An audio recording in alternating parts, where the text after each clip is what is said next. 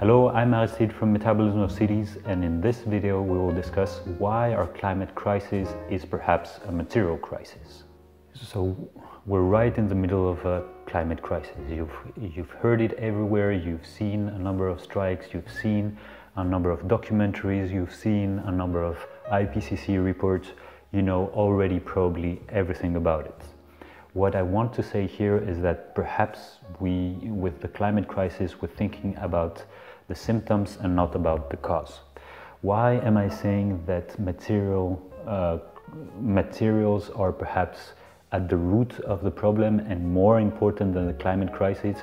Is because most of the greenhouse gas emissions that we generate are because one way or another we produce, we manufacture, we move around materials.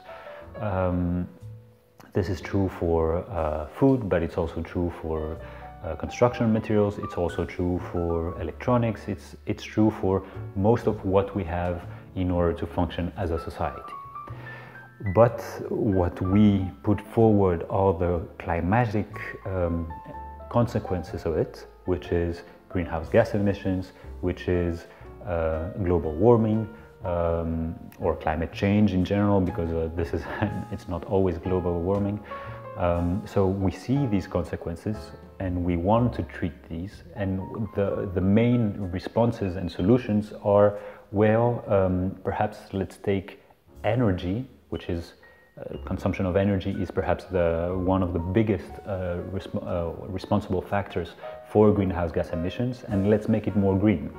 So instead of having coal-powered plants, let's have them natural gas, or even better, renewable energy.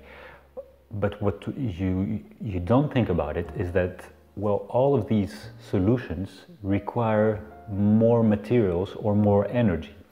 So to create a solar panel, you require a number of materials that we will probably end up not having at the end of it.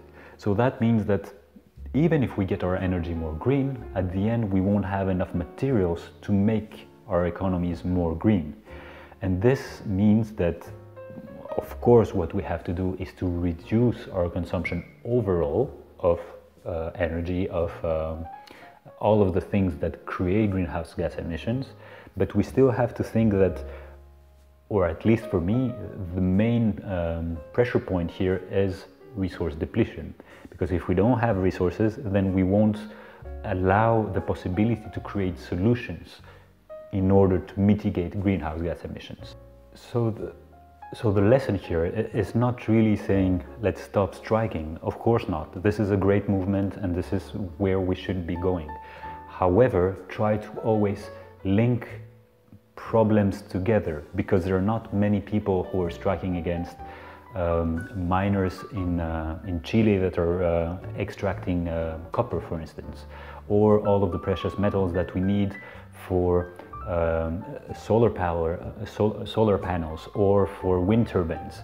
All of that requires precious materials that we might not get, and there are people behind it that are actually extracting these materials. Yet we don't strike as much for that cause rather than climate change. So what I'm saying here is that try to always think that challenges are linked, interlinked, interwoven, and we need to prepare for solutions that can cover them all.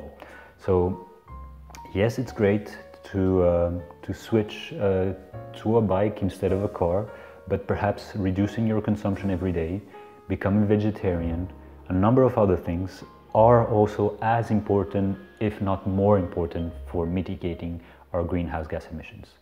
I invite you to go have a look at the IRP work, so the International Resource Panel, who is trying to combine these efforts of greenhouse gas emissions or carbon footprint and material footprint. I'll also link some studies in the description. I hope you're gonna also put some comments about your thoughts and about potential solutions that you want to propose, and I'll see you in the next video. Cheers!